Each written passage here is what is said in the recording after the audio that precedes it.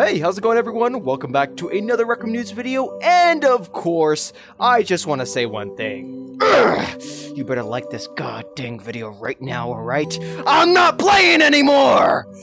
And of course, on top of that, you better use code SKULL. I really do appreciate it. I basically earn 7.5% of whatever you spend inside the game, and it really does mean a lot to me. So thank you so much, and of course, people, let's get inside today's video. But, as you guys can see right behind me, we got a new weekly. We now have this little section in our watch titled Defaulted Creatures, which I'm assuming is this. You guys can also see we got new discounted offers inside our watch as well, so be sure to take advantage of that, and be sure to let me know if you guys are copying anything here. To top that off though, we had actually received our weekly rotation, and this is how it looks like. We got a little Griffin buddy. What should we name this fool? I don't know what we should name him. People were saying Groy, people were saying Steve.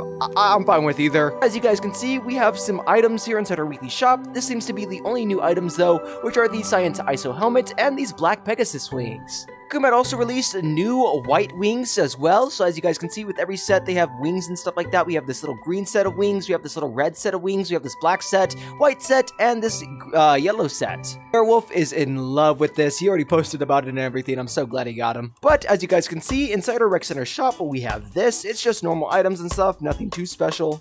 And as you guys can see, inside the board, we have a new featured creator called Mama Linz. A real-life mom, that's so cool. There's their Instagram, their YouTube, and be sure to let me know what you guys think. Now in today's video, we have a bunch of updates to talk about, but most notably, we actually have some contest winners now. You guys will remember, Rec Room had their art contest, and they finally revealed who won inside that contest. In an announcement, they had said art contest winners, and that's a wrap! Art contest is officially finished, and we've been blown away by everyone who participated and made the event so special.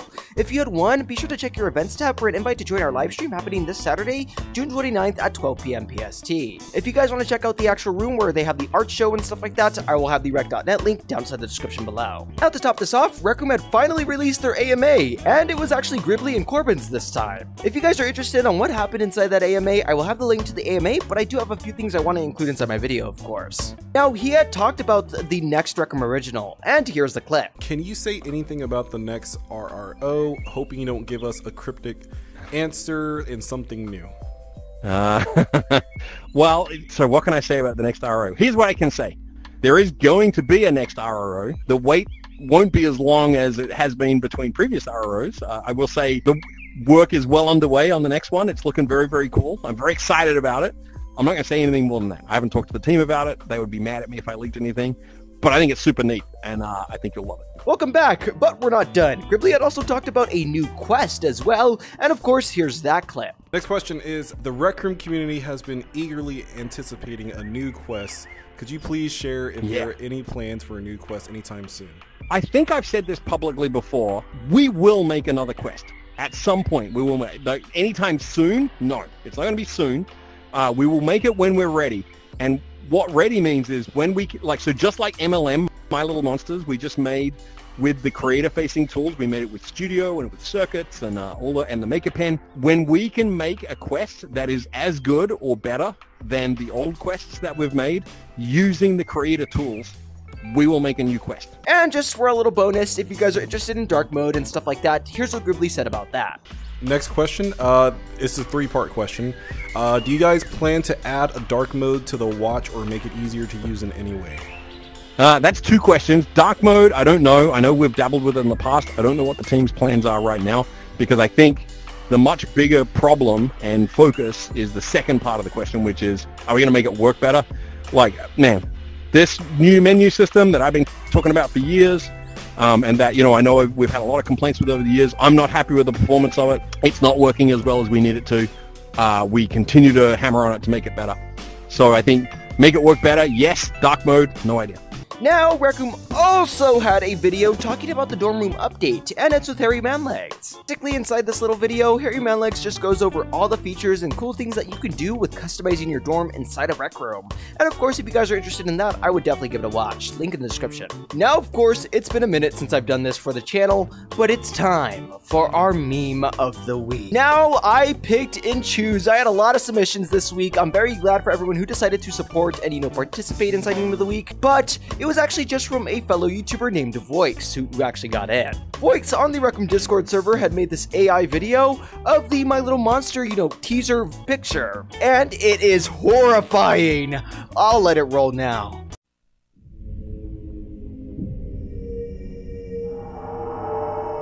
Of course, I hope I didn't scar you too bad. Let's continue on with the video. Talking about the custom dorm room and stuff like that, we had actually gotten some few dorm updates. Starting us off first, we have this new little customized logo for our customized button on our mirror now. Be sure to let me know if you guys have noticed this as well. And to top that off, full body avatars now have face and body shapes. We have different types of builds for each single, full body avatar. And for actual, head, we have a different build for that as well. So super cute. I'm glad they finally added this for full body avatars, and of course, just one of the features we finally unlocked. Can't wait till we can, change more specific stuff about our character, but of course, we'll just have to wait and see until they implement that. We had received a new Research Lab survey. If you guys are interested in Rec Room, had said Research Lab has a new survey about your experiences playing Rec Room. It'll take about 5 to 6 minutes, and it's available until Sunday, July 7th, and your reward will be an orange survey bubbly. So it had also brought it to my attention that we now have a little results page for hot picks, and I don't really know if this is a totally new feature or not, but I have never seen, the results for hot picks on an actual UI. So I thought it was pretty interesting, and of course, that's how it looks, and be sure to let me know if you guys have seen it before. I come bearing more news, but it is like developer news, if that makes sense. Basically, people inside the Rec Room Discord or Reddit or, whoever people who decide to interact with Rec Room developers ask them questions based on interest you may also have. So that's basically what this portion of the video is about. Sometimes they just have messages talking about development or updates to their development, and it really is helpful to keep track about things that are going on in the game. When a player was asking about height and width customization for full body avatars, Joe Animation, a Rec Room developer, had said height adjustment is very different to implement than reshaping/thickness sliders for body shapes. We will work on those separately. Joe Animation also had this long message saying, I have a weekend behind the scenes look. For the purposes of the discussion, here are different body shapes for being left and full body avatar right. And he had a little gif down there, which you guys will see soon.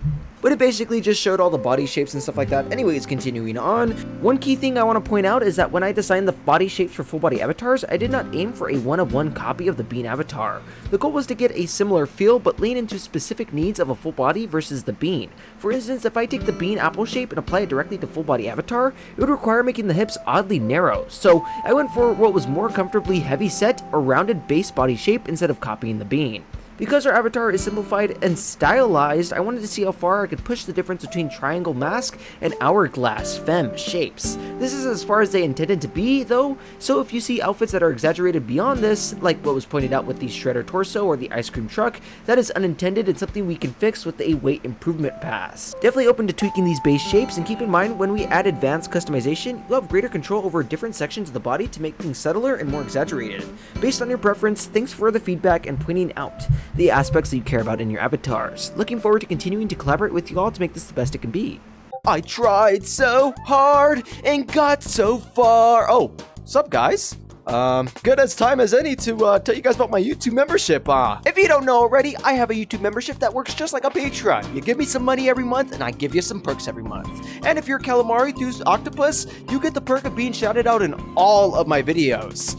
So, big, fat, stinky, poopy, smelly shout out to all my pookies, and these people include Ghastly, Garlic Bread, Coley, It's Freddy RR, Jack Tutorial, Not the Pup, Dozerblade, Cappy, BB, Burning Owl, Bucket Guy, Yote, Shaky, Raphael, Cloud, Netflix69, and Box David. And that's pretty much it. Of course, if you guys are a squiddling, I appreciate your guys' support as well, and there's so many of you guys, I really do appreciate it. Anyways though, that's pretty much it. Bye! When someone had asked if you have to model shirts for each body, she's talking about bean body and full body avatars, or is there some sort of script involved, Joe Animation had said this. Awesome, thanks for clarifying. With the classic bean, we use blend shapes for the body and face shapes. The upside to blend shapes is that the artist has exact control over every point of the model and how it looks in that shape. The downside is that these shapes are baked into the model and players can customize different parts to look the way they want. They're also much more expensive / less performant than bone-based deformation.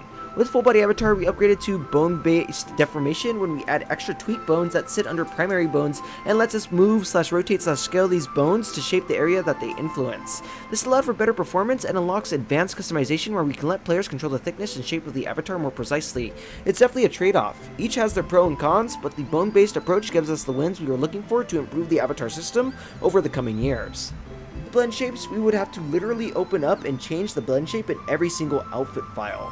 Circling back to your question now, whether a body shape looks good or bad on a full body avatar outfit is determined by 1, the way it was modeled, and 2, the quality of the weighting to the tweak bones that drive that shape. Now this same Reckoon player had asked, how much FPS are you guys getting comparing the old beam bodies to the new beam bodies with bone-based deformation? Jode Animation said, excellent question. We are looking at this right now. To get all the performance wins from full body avatars over to beans, here's a comparison of my work to make the blend shape driven classic bean look the same as the bone based upgraded bean we are working on now. I'm working hard to make them as identical to the classic bean as humanly possible.